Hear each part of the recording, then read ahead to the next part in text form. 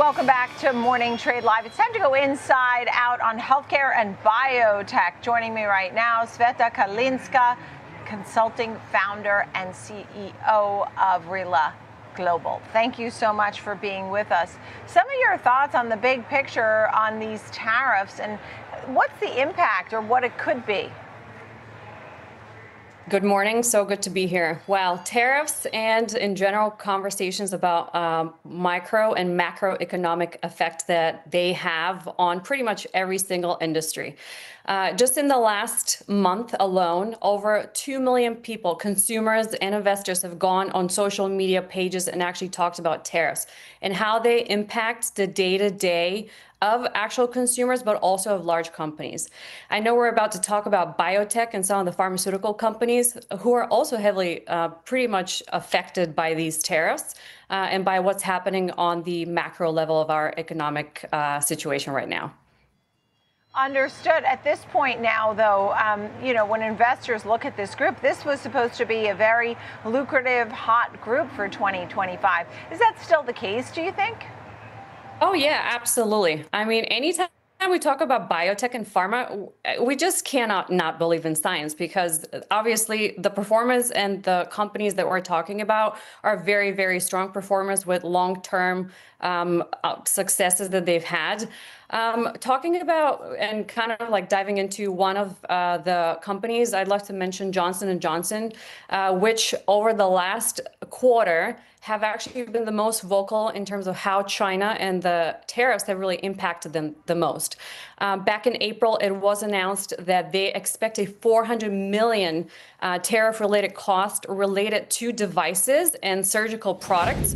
And that's actually a big trend that we see across the pharma and the biotech world. So when we think of companies and pharmaceutical organizations, they don't just produce pharma and medicine. They actually very heavily focus on medical supplies and medical devices. So just a few minutes ago, you and Diane talked about steel and the tariffs that we see obviously impacting steel, which also very heavily ties into the pharma world and the biotech world, as we know that the products that go into medical devices and surgical devices are steel. Again, coming back to Johnson & Johnson, they also pretty recently within the Q1 discussions mentioned that they are looking to bring $55 billion in investment in the US for basically any product that is made and targeted for US production. So I'd love to see how that actually plays out in the upcoming quarters. Abivax is on your radar. Why is that? Oh, I love European companies, and I love also clinical stage organizations. So this is a very, very small company. It's based out of France. They have been very focused on a novel approach, a novel drug, which hopefully will come on the market in the next few years. So while the numbers right now on that stock that we see on the screen are not the strongest, I do want to point out that their clinical trial and study called ABVX will be coming out with its results within the next few weeks. So recently, their CEO bought 120,000 shares, which obviously we could speculate it was to hype up how the company is going to perform. But I do think that because of the novelty of protein that they are currently developing and in already phase 3 trial, there's a lot of potential. That would be really focused on ulcerative colitis, which in the US affects over 1 million people and globally many more. But if their molecule and their protein is actually very successful in its novelty, it won't just affect UC, but it could also be implemented for Crohn's disease. And from there on, we're talking about a brand new class of drugs. Although the market is already saturated with the big pharmaceutical companies producing already products that address UC, I do think that this one is very novel for multiple reasons, and I would love to see how it performs. Again, this is a very much long-term prediction that I have, because the FDA would only give them approval if they've passed 2 phase 3 trials, and we're still in the first one. But as I mentioned, they've already done a lot of work in the Crohn's disease space, and they have a phase 2 right now with the FDA for Crohn's disease specifically. ABVX is the ticker symbol. It's trading right now. It's up 4% today. It's up six. It's at 6.25 today. $6, right?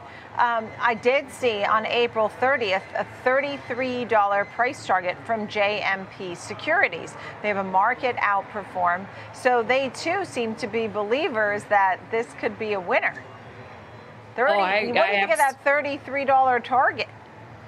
I absolutely can't wait to see the results. I think that they're very realistic. And again, ABTech, which the company said will post the phase 3 trial results any minute, will really be a game changer for them. So again, we're not only talking about one disease area, we're talking about what in the medical world we call novelty drugs. And it could be a whole class of drugs. Also, the current in the US and obviously globally, the current production of the specific type of medication that they're trying to tackle is very heavily focused on injectables.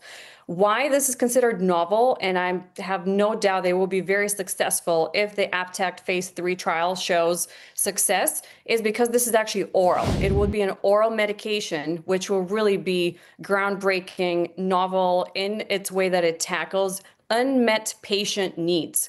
So right now, if we look at basically the discussions around ulcerative colitis globally, I mean, patients consistently talk about the pain of their unmet needs that they have when it comes to how current, for example, Janus kinase inhibitors and immunosuppressants address ulcerative colitis. So Abivax is coming with this novel method of how they plan on helping these patients in their daily suffering. So again, I feel very positively about this one. I do have to say, I think we're still very far from any big moves in terms of how the growth of their stock would perform, just because they're still far away from FDA approval and years out. But I have no doubt within the short span, if ABTech comes out with success, that they'll probably get swooped off the market and acquired by someone big. Yeah, and you know, Tsvetta, is there any name that I left out? I know you liked Eli Lilly as well. Oh, I love talking about diabetes and weight loss.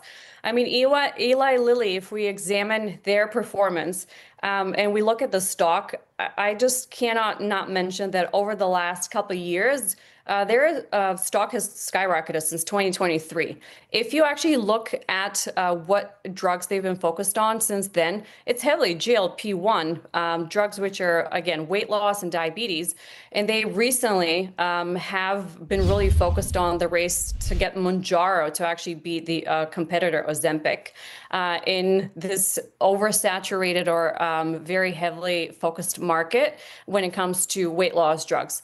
They are at ASCO right now, which is one of the largest congresses in the world, and they are presenting very interesting data findings.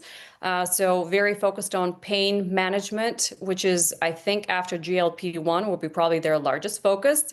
But again, like if you look at their marketing campaigns and their overall positioning, stock-wise, they've been performing very steadily and very strongly. Brand-wise and marketing-wise, they have been very focused on GLP-1, but slowly transitioning the brand messaging into pain management and, again, pain medication that are non-opioid, which, again, is very different approach in terms of how some of the other players are talking about this class of drugs. And just quickly on the Abivax, which, you know, we were talking about it being at $6. I saw price targets for $12 and $33, and you said it's phase 3 trial that they're working on, but they actually need 2 phase 3 trials and FDA approval, so it's sort of early in the game. How long can that take? I mean, if someone were to invest and buy it today, thinking, wow, this sounds interesting, I'd like to get in this, when might they see the returns? Are we talking years? Is it 6 to 12 months?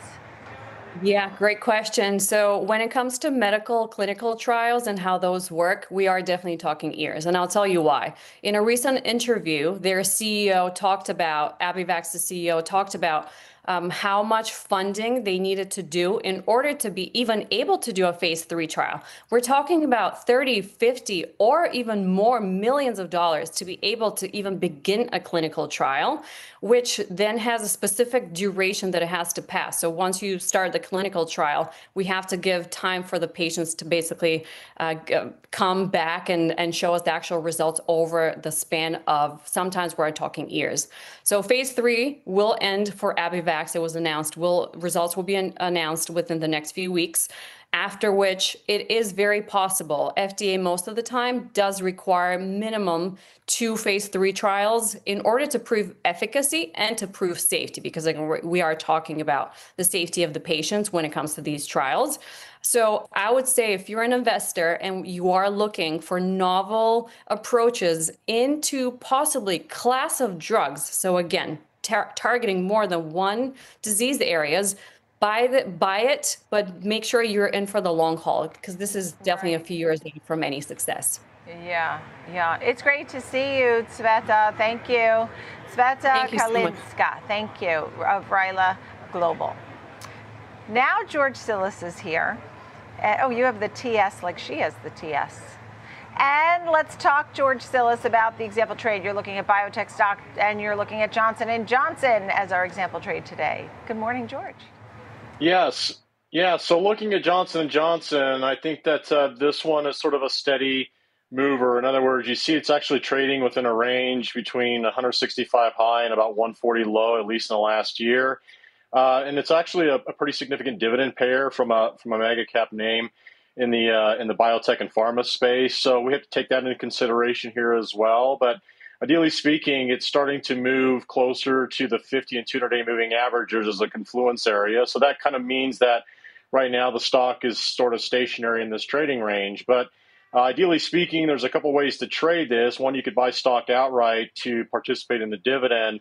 The second thing you could do is consider buying a long synthetic combo. So this is synthesizing a long stock position trade. And what I'm going to do is I'm going to go out to the July expiration with about 74 days in this one, and I'm going to basically buy the $150 call option, then simultaneously sell the $150 put option. And altogether, this would cost you about $4 a share or $400 a contract. So in essence, if you place this trade, you want the stock to move higher, obviously over time between now and expiration, the next 74 days. But at the same time, by placing this trade, if the stock ends up trading below the 150 area between now and expiration, you would be assigned 100 shares of stock.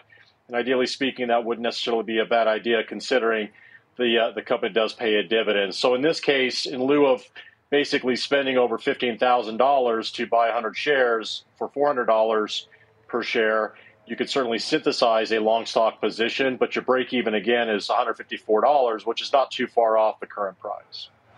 All right. And then should we turn our attention over to Eli Lilly? This is one you're going to take us through a trade here, an example trade. Yeah, so in the previous one, we looked at August. This one, we're going to look at July with a bit more narrow time frame. With Eli Lilly, one of the things you got to keep in mind is, irrespective of the bullishness in their products and the sentiment around the weight loss drugs, the stock is actually trading near the lower end of a trading range, right around the $700 area, where it actually established these areas going back to several time periods, November, January of this year, even March, and actually the last couple of weeks. So I'm going to use that level as an area of support, and I'm going to sell a put spread at the $700 strike price. So I'm selling the $700 put. I'm going to buy the $680 put below that. So in this case, you're harvesting about $6 a share in credit, or about $600 a contract. So the whole premise behind this trade is the stock to hold between now and the 46-day expiration, the $700 area. Yeah, that premium will erode to zero, but you got to consider the risk, because your total return is $6, your risk is $14. Break even on the trade is $6.94 if it does go to that level, and then your max loss is $14 a share if the stock hits $6.80 or lower by expiration. All right, George Tsilis, thank you so much. Look there, we appreciate it.